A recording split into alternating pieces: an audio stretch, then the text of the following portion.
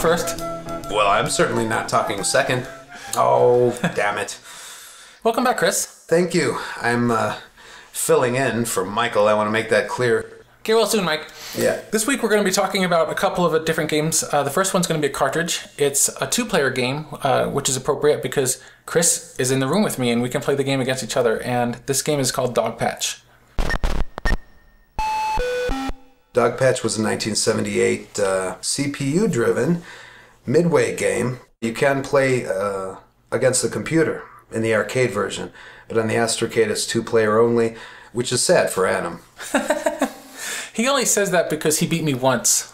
Well, we only played 2 games. So I guess I beat you 50% of the time, huh? Right. Fair enough. So the arcade game that Chris was talking about, something to mention, while you can play 2 players, it's actually black and white only. Although somehow there's like a background. I'm not sure how it works, but it's a color background. Maybe it's set up kind of like the Space Invaders background. I think it is. I think it's being reflected off of a mirror, obviously, which is good if you want to reflect anything, inside the cabinet. Like the Asteroids Deluxe background, you know? So it's sort of floating, looking like a Dr. Seuss landscape. Maybe that's what Dog Patch looks like in the programmer's minds. 3 good old boys with nothing to do during a snowstorm in Dog Patch. I say that because the background's all white. And on the arcade or on the Astrocade version. On the arcade, it's black. Right, so maybe it's just they have nothing to do at night, or it's during a long eclipse. That could be. These 3 good old boys are shooting cans. The one in the middle is throwing them up in the air, and the 2 to the sides can shoot the can back and forth. And the players, you don't move your players. You just move your gun's position up and down. It's like half of the gunfight controls, if you'll remember that episode. I mean, if you don't, we could explain it. You control you control your gun with a knob. Right. So you don't need the actual joystick movement in Dog Patch. Yeah, I hadn't thought about that before. That's interesting that you can't actually move your character left or right at all. So I do want to thank Arcade USA for his YouTube video. Thanks, Willie. We watched your video, and that's how we got an idea of what the game actually looks like in the arcade, because when you play it under MAME, there's no background, and it looks really plain. I mean, yes, it's black and white, but that's acceptable, but it looks so much better in the arcade, and if you ever get a chance to see it, that'd be great. Oh, speaking of the arcade, I want to be going to the Louisville Arcade Expo in March. If anyone's going to be out there, let me know. Maybe I'll try to meet up with you. Dog Patch for the Astrocade was released originally by Bally in 1980. It's a 2K cartridge. It's part number 2010, or 2010, I guess, like a Space Odyssey? No, that's 2001: A Space Odyssey, isn't it? 2010 was something. Yeah, it was the sequel. Another Space Odyssey. But this is the last game that was released by Bally. It was later re-released, just a year later, by Astrocade Inc. And nothing changed except the packaging. The original packaging for the Bally games, they were basically just a stiff piece of cardboard with a folded over piece of paper that had a picture of what the game would look like. I don't think it was a screenshot. I think it was kind of like an artist rendition of the game too, which was kind of common back then. Photographing screens was much more difficult at the time. They didn't quite have it down yet, so you'd get wavy lines and stuff. Yeah, that's true. You get to decide how many cans. You and you're almost identical, but symmetrically opposite? Yeah, the guy on the other side of the screen and you shoot cans back and forth. You can keep a can in the air as long as you can both shoot it.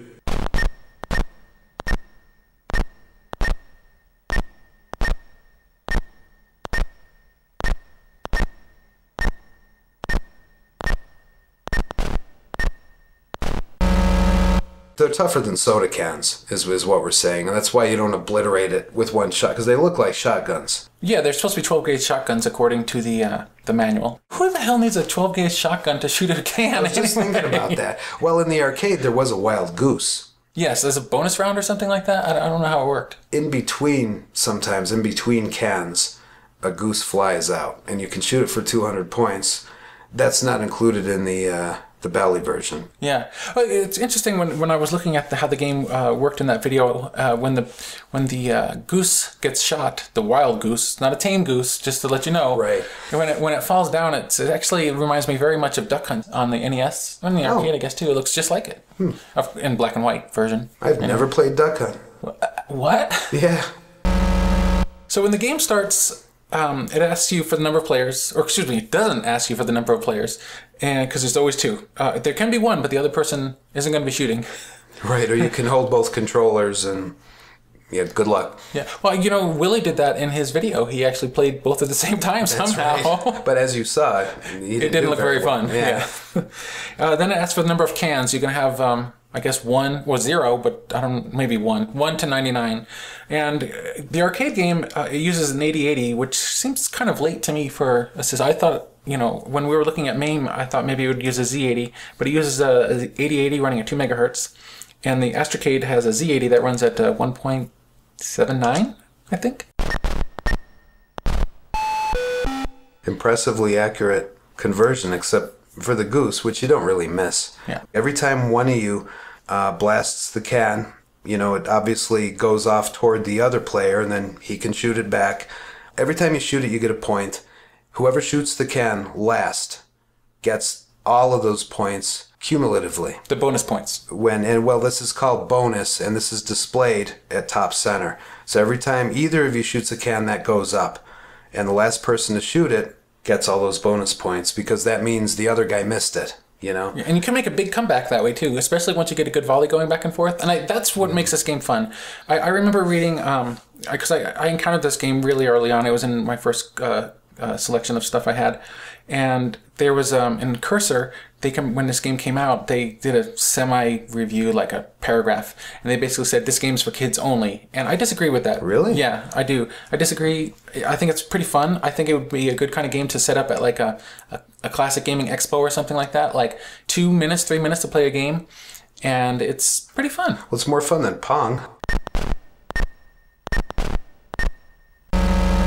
How did that start, you wonder? Like, one of the guys called the other, hey, you want to go out can shooting? Well, let's see if Bob is ready to moderate, because there's a guy in the middle throwing the cans up, you know? There is, They all go stand out in the field. Their wives maybe are watching from the sidelines. Go ahead, shoot that can, Scooter. I don't know. And I like the hats. Oh, by the way, the guy on the left, this isn't important, but the guy on the left is wearing a very, very orange suit with matching pumps, it looked like. Maybe Jay Fenton did write this. And then the guy on the other side is... I can't remember what you were wearing. I'm orange, okay, so the... Player one is orange. The left side is orange, and the right side is green. Green, okay. Yeah. And the Astrocade, when the cannon goes up in the air, the guy in the middle, well, he doesn't say, but on the screen it says, get ready, boys. Oh, yeah. But the arcade version doesn't say that. It says, blaze away. Blaze away, dude. All right, what else? So I have a little bit of history of this game that I remember it very fondly, because when I first started experimenting with the Astrocade and programming and disassembly work, this was the first one I tried. I didn't know anything about how it really worked. I didn't know Z80 machine language or anything like that. But I was kind of learning as I went along, and I was disassembling this game by hand, and I didn't know how it interacted with the ROM subroutine, so when it'd make a call to a ROM subroutine, I was just like, I didn't know any better. I was just disassembling that, and I was getting stuff that made absolutely no sense whatsoever. And so I was getting some help from the Yahoo group and asking questions, and I discovered I guess I knew about the nutting manual before then, but I hadn't really read it. And the nutting manual is how the programmers at Nutting programmed the Astrocade. So once I started to read the nutting manual, I got to grips with it a little more, and then I discovered disassemblers. And you couldn't just point it at a part in the code, even if you know where the game starts, which it doesn't start at the first byte, because the way the Astrocade is set up, the first byte for most games is it just tells the system where to start executing code, but you have to know that by reading the nutting manual.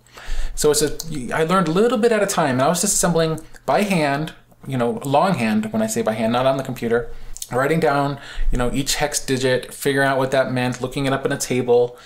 What a pain in the ass that was.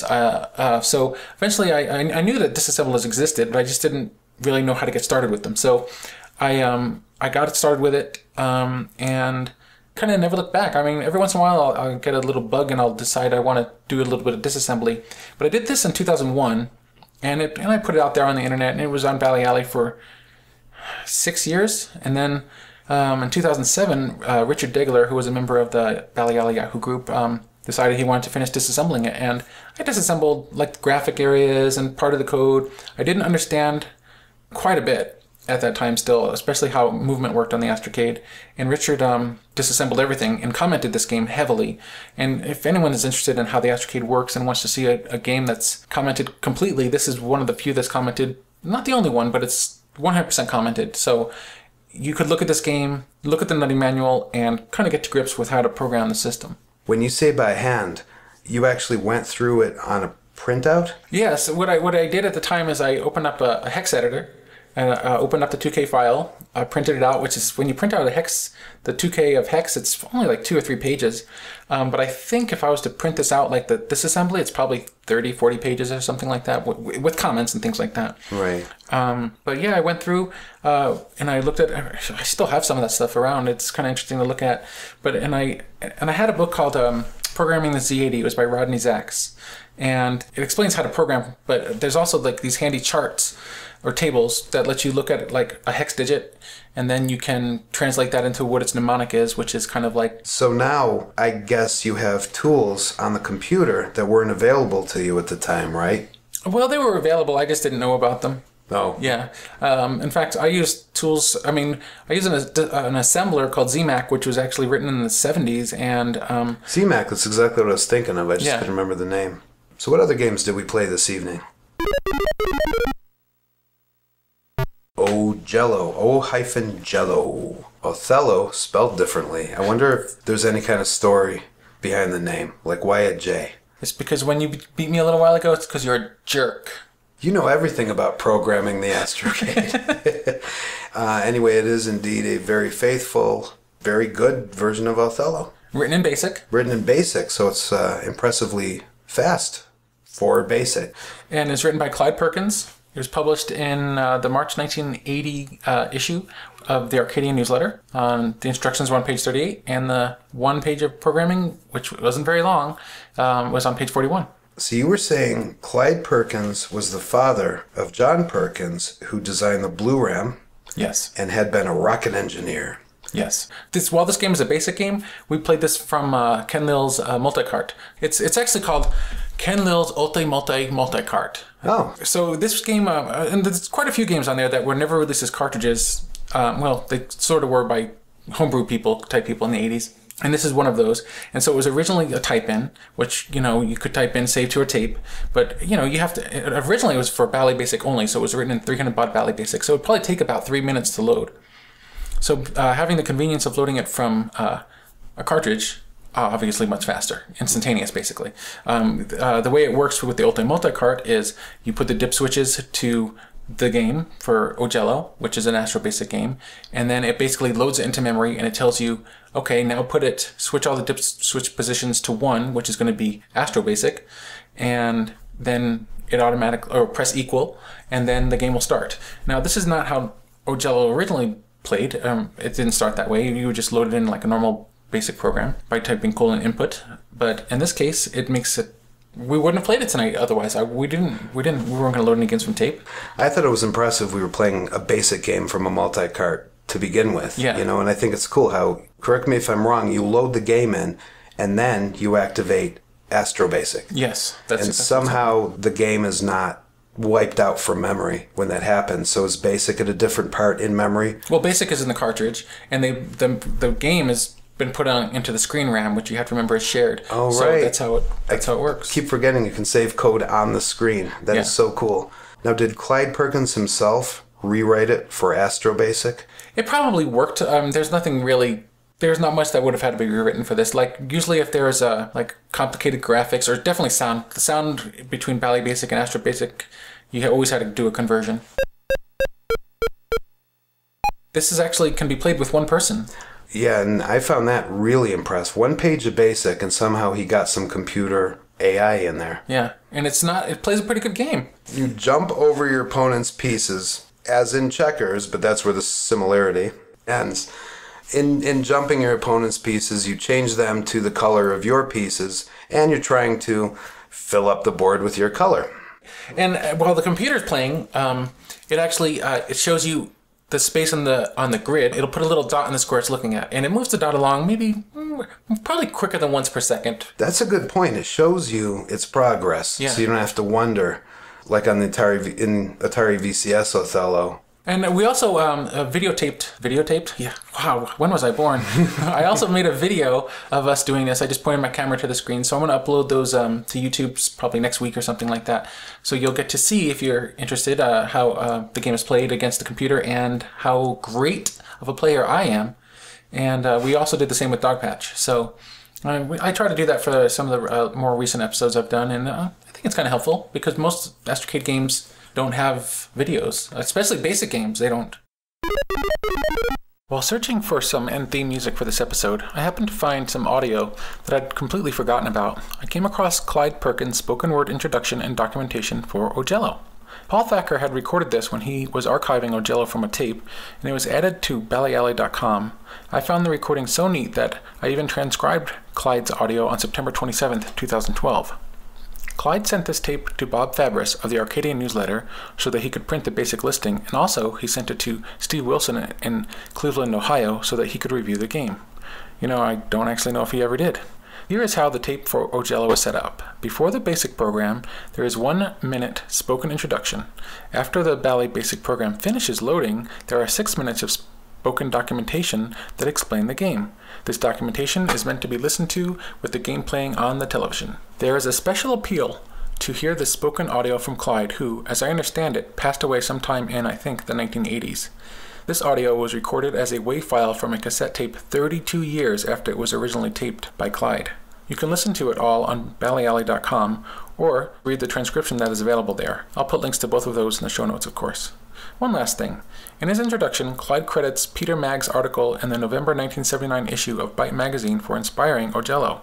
I checked, and this article is called Programming Strategies in the Game of Reversey. I found a PDF of the issue of Byte magazine, printed the piece, and skimmed it. It's a rather in-depth 8-page article that covers the topics of programming a game of Reversey generally, but there is also a 2-page printed basic listing for implementing the game in BASIC on a Sol 20 computer with 16K of RAM. It's interesting to note that the Bally Arcade only has 1.8K of RAM, so Clyde really had to trim down the code and the array usage to get it all crammed into Bally Basic. He may also have simplified how smart the program is when playing it. For me, little nuggets of information like this, which are nearly lost to the ages, make the Astrocade a fantastic system to use after all of these years. I hope you enjoy listening to Clyde as much as I did earlier today. This tape contains a program in Bally Basic for a 1- or 2-player game I call O-Jello. It was inspired by an excellent article in the November issue of Byte by Peter Maggs. It is a board game about 100 years old called Reversey, recently marketed under the registered trademark Othello. Rules for the game are as simple as checkers, but playing strategy can be as complex as chess. Let's take a look at the board. I'll give you about 10 seconds to prepare to input the program. When it automatically runs and asks how many players, stop the tape and input a 1 followed of course by go. When you see the cursor blinking in the center of the board, start the tape again. Here we go.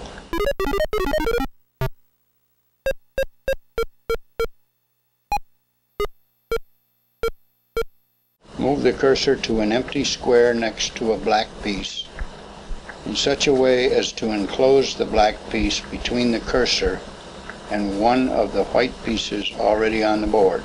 Now pull the trigger. All right, well, thanks for listening, guys. I think that's going to wrap up this episode. I'm going to try to get this one out, and maybe I'll try to record it next week or so with the other co-hosts, and we'll get something wrapped up that's going to be a longer episode for next time. In the meantime, you can, if you want to contact me, you can reach me at ballyalley@hotmail.com. The end of show music for this episode of the Bally Alley Astrocast is Chopsticks, which is taken from Wavemaker's Music Keyboard, a basic program that allows you to create 2-voice music using an on-screen piano keyboard. The music could then be exported to tape and then used in your own program. Music Keyboard was released in December 1982 on tape number 17. It was also released on Wavemaker's tape 19 and released without this music that you're about to hear, Chopsticks, on Astrobug's Club tape number 1. It was later reprinted in the Arcadian in February 1983, but they accidentally left out an array that would make the program work, which they ended up printing in the next issue, in the March 83 issue. I was curious about this well-known song, And here's some neat information that I'm quoting from the mentalfloss.com website. The short article by Stacy Conrad is called History's Greatest One-Hit Wonder. She says, Chopsticks is probably the world's best known waltz. Yes, it's a waltz. The ditty was penned in 1877 by a 16-year-old girl named Euphemia Allen, who called it the celebrated Chop Waltz. Her brother, a music publisher named Mozart Allen, yes, his name was really Mozart, helped get the sheet music on store shelves under the pseudonym Arthur de Lully. The music included instructions to, quote, play with both hands turned sideways, the little fingers lowest, so that the movement of the hands imitates the chopping from which this waltz gets its name. All right, enjoy the song.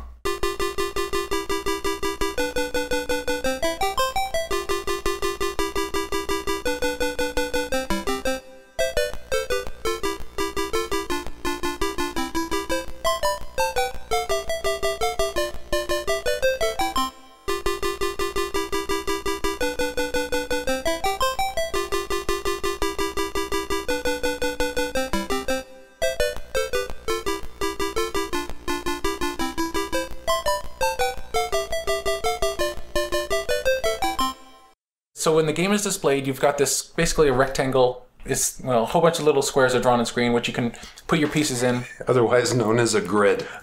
Thank you, Chris. Carry on. At least I know now to get away from the mic. You jump over your opponent's pieces, as in checkers, but that's where the similarity. Is that a word? Similarity? Of course it's a word. Did you forget your brain at your house today? Evidently, man. What was in that coffee you gave me?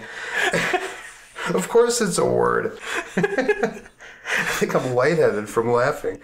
Ends. That's where the similarity ends. The game is over when neither player can play. Press any key to run it again.